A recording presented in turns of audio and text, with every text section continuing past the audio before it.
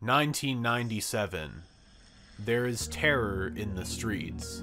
An AI computer defense system by the name of Skynet goes rogue, and makes the decision to exterminate the human race to preserve its own existence.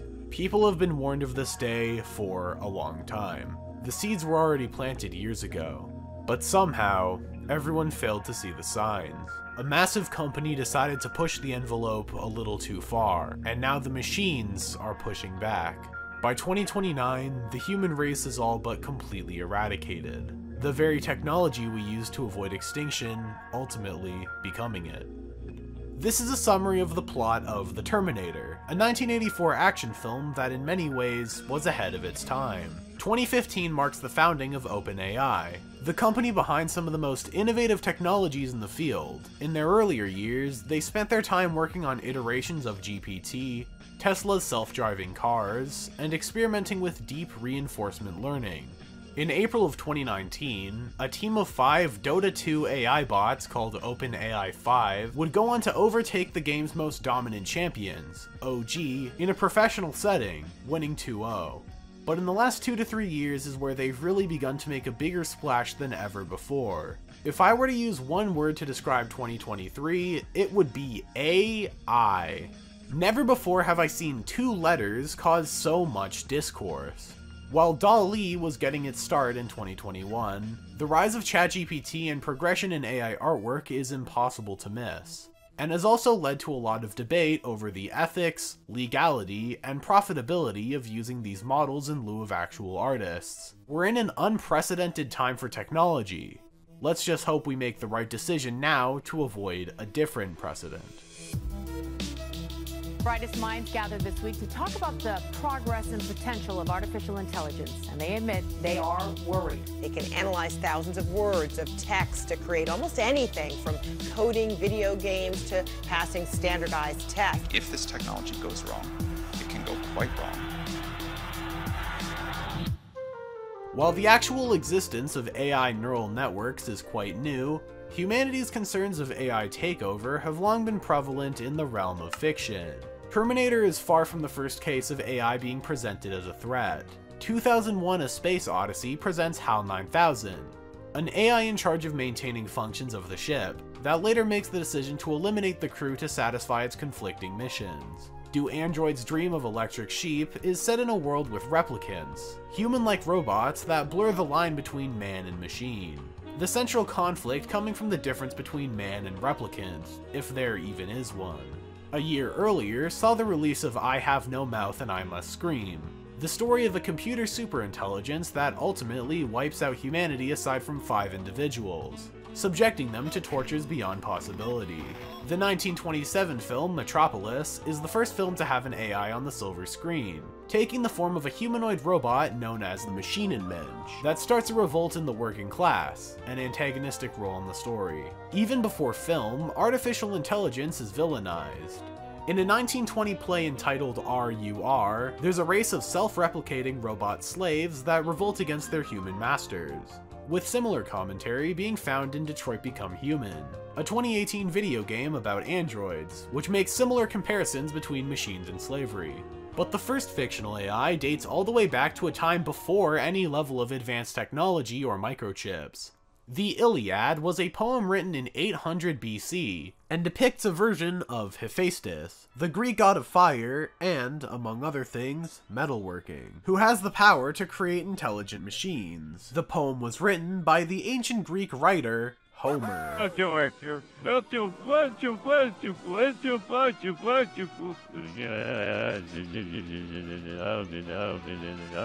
It's safe to say a lot has changed in the last 3,000 years. But we as humans have always had an interest, and equal amount of anxiety, in creating life where there shouldn't be. And if AI is Frankenstein's monster, then it's time to get acquainted with the man himself. OpenAI was founded by 12 different people, and largely funded by entrepreneur Elon Musk. While they had other pet projects, OpenAI would be known by all after the launch and subsequent backlash caused by DALL-E, with DALL-E Mini launching in July of 2022. It's worth mentioning that DALL-E Mini is not an OpenAI product, but instead an open source website that used the original DALL-E as a base. But being the ones behind this technology, OpenAI received a ton of attention, both positive from the general public, and negative from both hobby and professional artists. AI-generated images and the newfound popularity of ChatGPT have led to a lot of discussion and debates about art and creativity, mostly split into two camps. The AI tech bros, talking about how they can use it to optimize and automate whatever they're up to, and the people who'd be getting replaced by it, mostly artists and writers. I'm sure everyone watching is familiar with the writer's strike that happened last year, a strike which began for a multitude of reasons. Better pay, better working conditions, along with concerns that big media companies would begin to replace writers with a much cheaper, faster candidate, AI. Hello, Writers Guild! Writers are already overworked and underpaid for what they're actually responsible for. Writing an entire series of television is a monumental task, made only harder by corporate overlords hiring smaller and smaller teams. The Writers Guild weren't a big fan of this. The strike lasted 148 days, but by the end of things, both parties walked away happy. But if you notice the output of Hollywood being a bit lighter as of late, AI is one of many things to blame.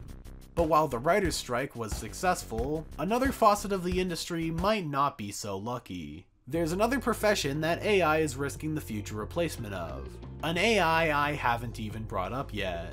Voice actors. Sites like 15AI allow for almost seamless text-to-speech synthesizing, which has been used mainly for meme purposes. Getting any fictional character or real person to say whatever you want. While at the moment it's all well and good, AI voices are about to become a lot more common, specifically in games. Recently, SAG-AFTRA, the union responsible for actors, voice actors, and voiceover artists, have signed off on the use of AI in video games. I see where this decision is coming from. Vaudeville is a murder mystery game that uses AI technology to allow the player to have complex and intricate conversations with NPC characters, without falling into the pitfalls of a narrow script. In the past, games like Oblivion had voice actors reading off unconnected dialogue sheets for hours on end, which simulated these sorts of conversations, but would occasionally miss the mark with some sort of mistake. I heard that thieves broke into the Arcane University, the Imperial Legion compound, and the temple all on the same night. Wait a minute, let me do that one again. I heard that AI would allow you to have full-on intellectual dialogue with fictional characters. However, this poses a risk to voice actors. When AI is on the table, there isn't anything stopping a massive AAA company from saving a ton of money by using AI speech synthesis instead of hiring voice actors. And by allowing the use of AI in games, it leaves voice actors in an awkward position and ultimately feeling betrayed. Less than a year earlier, SAG-AFTRA went on a massive actors strike, the actors standing in solidarity with the writers. It seems voiceover artists wouldn't get this liberty. One of the more popular uses of ChatGPT is just as problematic. The education system we go through is heavily reliant on day-to-day questions and essays, but there isn't currently anything stopping students from just using AI to quickly answer their questions for them, sparking concern among teachers. Computers win, human race is doomed. Plagiarism has always been a serious issue with the rise of the internet, but when you plagiarize an unpublished work written by an AI, it's almost undetectable. And even if schools go about banning GPT in class, there's nothing stopping students from just using it at home. And as the language models improve more and more, we'll eventually see a day where it's impossible to differentiate a human essay from a computer's. Of course, there is a silver lining here. The school system is often criticized for being outdated. Most textbooks are decades old and may not have information that holds up to modern standards. With the rise of AI, the school system may be pressured to adapt and change with the times, in one way or another. Each of the issues I'm bringing up stand on their own as concerns, but each one of these factors combined is something impossible to ignore. Alongside writers, voice actors, and educators, YouTube entertainers can be added to that list too. Faceless channels is a term you've likely seen popping up lately. often on Twitter, where the people behind them brag about how much money they're making with zero actual work. These things use AI to completely automate content creation, leading to what's essentially free money. Faceless channels have always existed, even before AI, in the form of companies like Spill, Kurgskazakt, or Infographics Show. But these channels have actual effort behind them. The Kurgskazakt team spends hundreds of hours making their own 100% original visuals and music. But when you bring AI into things, let's just say there's a reason the people behind these channels brag about numbers instead of artistic intent. Did you know that there's a character this man loves Rubik's Cube so much? What happens if you hit the train and all the fighters when Batman kills you? These channels are faceless because they don't show their faces, but also in the fact that they have no personality, no humanity attached, and are interchangeable. In fact, it's not uncommon for one individual to be behind several channels. To show how soulless this content is, I'm going to use ChatGPT, a text-to-speech generator, and DALL-E Mini to demonstrate how soulless these videos are. Did you know Earth is not a perfect sphere? Due to its rotation, our planet is slightly flattened at the poles and bulging at the equator, making it an oblate spheroid. So, when you picture Earth, think more like a squished beach ball than a perfect circle. Science is fascinating. But the thing with these channels is that they're always soulless and bland. But what if one of these garbage AI content farms was a skinwalker acting as someone else? Kwebbelkop is a YouTuber originally known for doing this. But with the rise of AI, he's decided to use his office and staff to make the world's first AI-replaced YouTuber. And to say the public response has been negative would be an understatement. Kwebbelkop has become enemy number one to anyone against AI. But it doesn't even seem to have fazed him. If anything, he's embracing his role as a heel in the YouTube community. I'd hate to sound like I'm agreeing with his use of AI, as morally I don't, but if I were in Kwebbelkop's position, I'd probably do the same thing. He built his career not on creative projects, but on repetitive gaming videos. His audience doesn't really care about him because they aren't old enough to, so he might as well do something with his team of people. And I'll be honest, I haven't seen any arguments good enough to convince me otherwise. Many are saying that he's throwing away his legacy and community reputation by doing this. But if I had to choose between being a martyr for a new era or being just another YouTube gamer, I think the choice is obvious. And no amount of Twitter users yelling AI bad is gonna convince him otherwise. But I do have a problem with it. In his announcement video for Kwebbelkop AI 2.0, he makes the claim that AI-generated content will equal the playing field and raise the accessibility of content creation. Lower the barriers of entry and share themselves with the world. And even if that were true, I wouldn't argue that to be a good thing. What makes a YouTuber? To me, it's a combination of quality videos, accessible videos, and branding, all of which are things you improve at with time. Many would argue that getting popular on YouTube is just dumb luck, but an important part of it is knowing what to do when you finally do have that attention. By relegating all that to the click of a button, sure, it levels the playing field, but the person hitting the upload button isn't the YouTuber. It's like the people who enter a prompt, let AI generate an image, and then claim they're an artist. Sure, you could improve at explaining what you want the program to make, but when the piece is done, you've offered little more than guidelines. I'd hate to sound elitist here, but if you want to be a YouTuber, get better at making videos instead of letting AI be a YouTuber for you. So we've seen some of the horrors made when you rely too heavily on AI, but there are some actual ways to use it without sacrificing your creativity. Florida Man is what I'd consider one of my best videos, and there were several small but impactful uses that allow AI to actually help you achieve your creative vision. For the intro of the video, I used mugshots from various Florida Man stories. However, the mugshots were all posted in portrait mode, so I used an AI image website to extend the images and generate some shoulders. I used an AI image to depict a Florida Man without singling out any one person. I used FaceApp to swap Mr. Beast's face with one of the Florida Men for a shot, and I even asked ChatGPT some questions about Florida Man that helped me flesh out my script. Not by mindlessly copying what it says, but by allowing yourself to be inspired.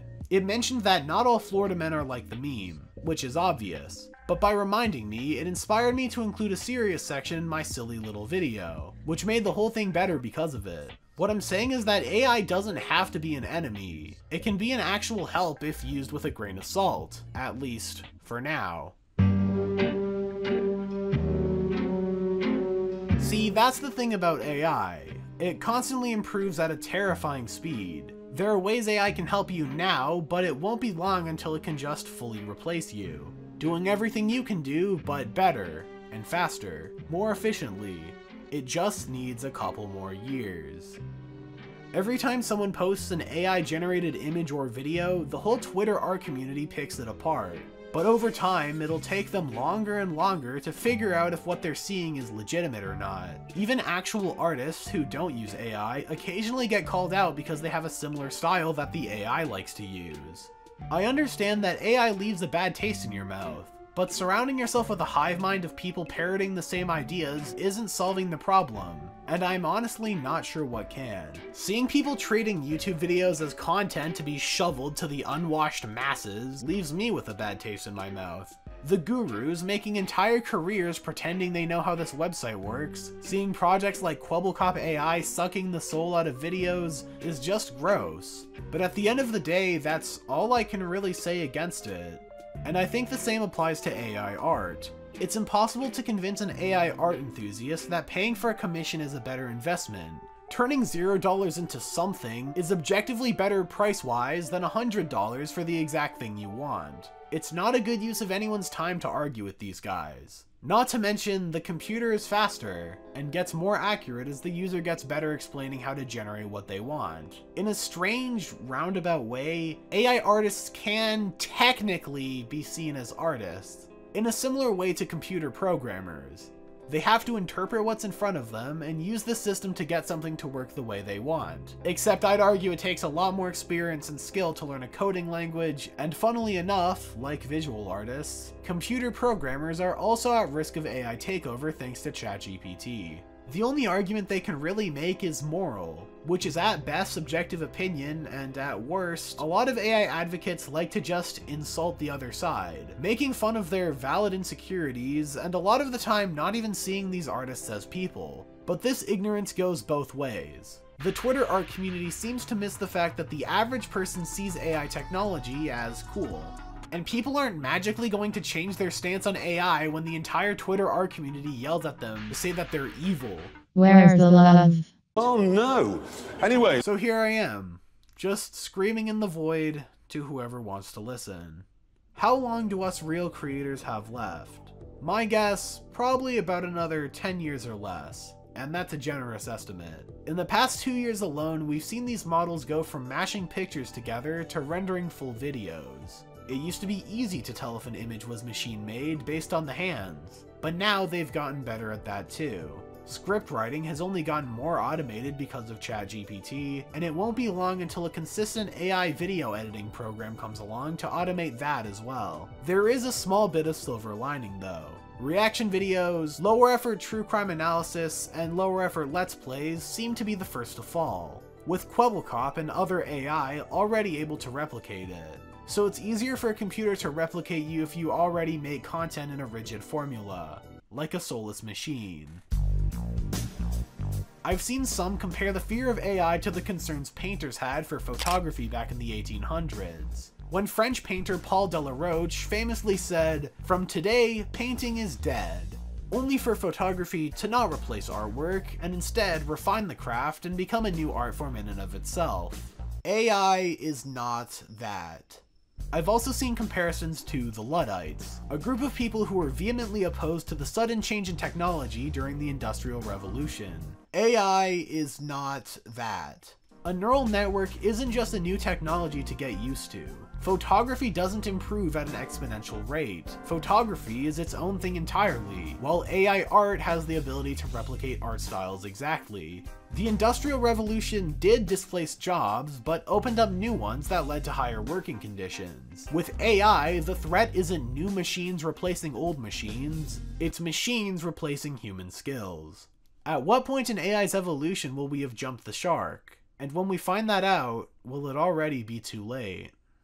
Now, I want to be completely honest here. I'm choosing to include this next section to give a personal window into myself, to confirm myself as a real person before it becomes too late to tell the difference. We've been on this roller coaster together for 4 years now, and let me tell you, it's been a wild ride.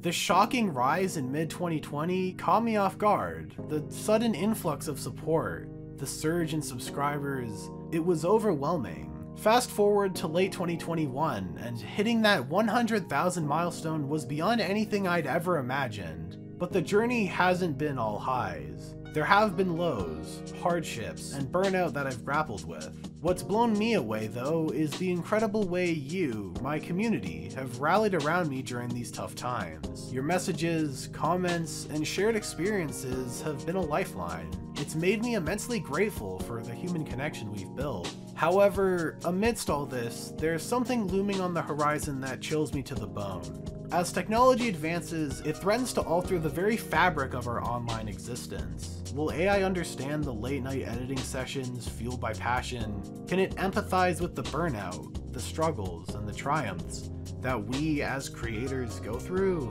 That uncertainty is what scares me the most. It's not just about algorithms taking over. It's about losing the genuine human connection that has sustained us through thick and thin. So, as we navigate this unpredictable future, I'm left thinking, can the authenticity, the camaraderie we've built, survive in a world increasingly dominated by AI? That last section was written by AI.